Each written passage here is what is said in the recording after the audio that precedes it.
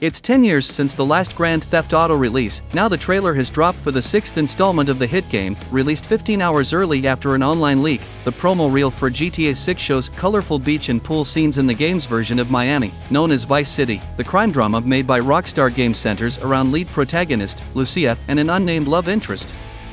When the news of the upcoming trailer broke last week, according to a press release, it broke the record for the most liked gaming tweet/post with 1.9 M likes and 151 M views. Fans will have to wait though until 2025 to play.